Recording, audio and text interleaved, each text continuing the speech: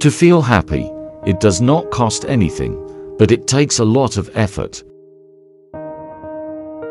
I was living a great life. I had the people I loved.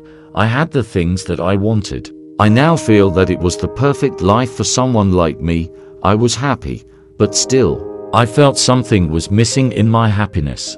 I lacked gratefulness. Purest joy and happiness was when I was with my kid then.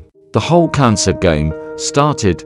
My life was completely changed and I was thrown off guard. It took us a while to get back to some semblance of normalcy. But even before all this, what we got first was happiness. I feel happy every day. I am grateful that I am alive. I am grateful that I have my family with me. I am grateful for everything in my life. The effort that I put in now is to see things from the point where every new moment is a gem for me. It takes a lot of effort to be in the moment and not be lost in the past or just keep planning for the future. Being in this moment is the happiness now for me. The feeling of happiness is much bigger and better than anything else. Try to be just in the current moment and decide to be happy.